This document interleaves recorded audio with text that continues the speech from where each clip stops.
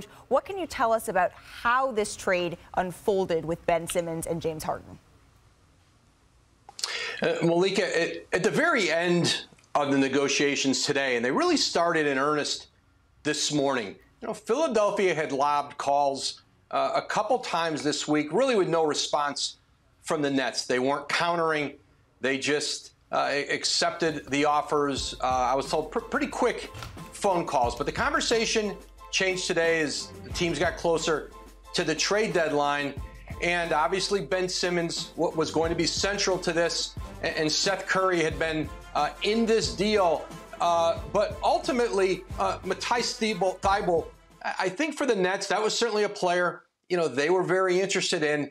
And when they weren't able to get him in the trade, I think that's what led to the 2 first-round picks, obviously unprotected this year, and the ability to defer to 2023 if the Nets don't want to take it this year. And, of course, that allows the Nets to keep it as a trade asset, too, moving forward.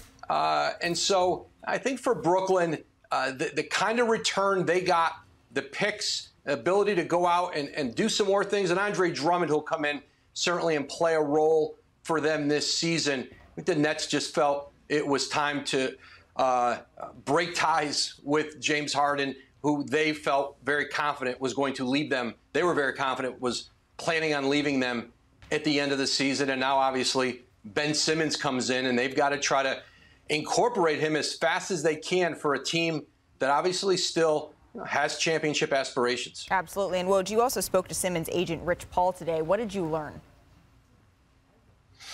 Well, that Ben Simmons had already talked to, obviously, Sean Marks, the Nets GM, but also Kevin Durant. He's expected to talk to Kyrie Irving here soon. And I was told the message from Kevin Durant was very clear. Like, we're thrilled you're here, but we're going to get to work. This is serious business. They are trying to win a title. And I'm told Simmons, and Rich Paul said Simmons is eager to be in Brooklyn, and he'll get here. He'll get to New York. He'll start to ramp up to play. And listen, I think there's still a process here for Ben Simmons to get back on the court. But certainly the plan is you've got an all-star break coming, and you've got an ability now for him on the court and off the court to get into a place that he needs to be to play.